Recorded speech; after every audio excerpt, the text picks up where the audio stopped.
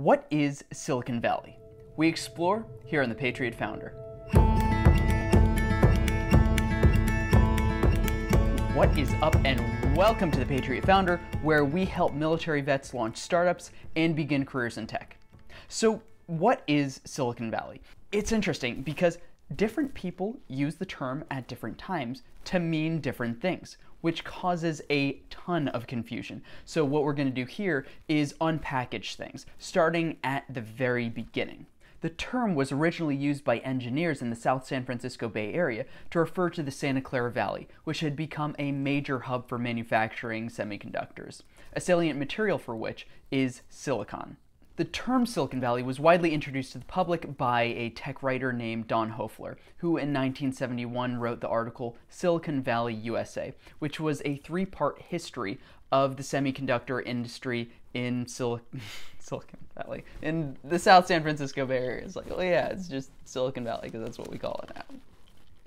Jeez. Okay, so let's take a step back and look at the context and the history of how it became what it is today and transformed from what were a whole bunch of, apple and fruit orchards to the center of America's tech, really the world's tech ecosystem.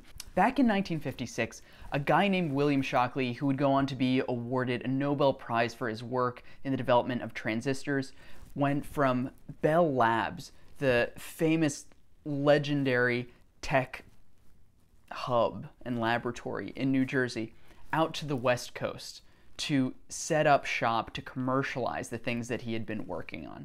He set up what was called Shockley Semiconductor Laboratory. Now, Shockley was really good at developing technology, but he was not so strong in the interpersonal relationship skills, and eventually 8 of those people decided that were working with him, decided, we've had enough. We're sick of this junk. So they packed up and left. Now, Shockley was pissed. He called them the traitorous 8. And to be honest, Shockley Semiconductor Laboratory never really recovered from that loss. Now, that organization that those 8 people stood up was called Fairchild Semiconductor, and itself became absolutely famous and legendary in the annals of Silicon Valley history. Not only was it critical in the commercialization of transistors and semiconductors, but it also incubated talent that went on to start so many different companies across Silicon Valley. So if you've ever heard of Intel, well, that was created by one of those traitorous 8 guys. If you have ever heard of the investment firm Kleiner Perkins, the Kleiner, well, that was one of the other traitorous 8. And so many companies across Silicon Valley have been launched by alums of Fairchild. Now, as Fairchild started getting up and off the ground, a certain organization that I suspect all the folks in this community here know and love stepped in to say, hey, you know what? That's pretty cool what you guys are doing over there. We want to help fund you. That organization was the Department of Defense. Why did they have such an interest? Well, those first transistors, those were really helpful for going into things like the B-70, the Minuteman missile system. So they were really eager to see this nascent industry take off, and they helped catalyze that industry.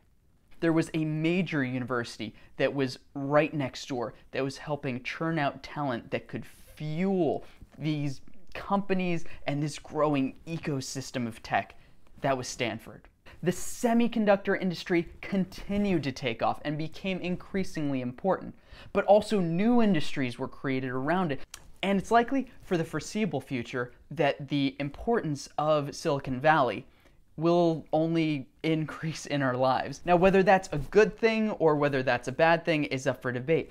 Some people say that it is a net negative that so many companies operate so close together and within the same cultural ecosystem, and maybe that's unhealthy. So to pull things back to the present, when used in its original context, the term Silicon Valley didn't refer to other areas such as San Francisco proper, the city of San Francisco, which is a major tech hub in its own right. So why then do people refer to companies in San Francisco proper, in LA, in New York, in Boston, Cambridge, or Seattle, or Austin, or wherever, as Silicon Valley companies? The reason is that the term has become a catch-all to describe the tech industry as a whole. Now, it might not perfectly reflect Don Hoefler's original meaning, but it gets the point across. There's some people who are sticklers who really care about that stuff, and there are a lot who aren't and just don't care. The name Silicon Valley has become so powerful and so popular that a lot of tech communities in other cities and in other countries have tried to latch onto that a bit. So if you've heard of Silicon Beach, that refers to the tech ecosystem in LA. If you've heard of Silicon Alley, that refers to the tech ecosystem in New York. Silicon Roundabout is the one in London, and so on and so forth. Thanks so much for watching. Please like, please subscribe. That helps us with the algorithm, and I'll see you in the next video.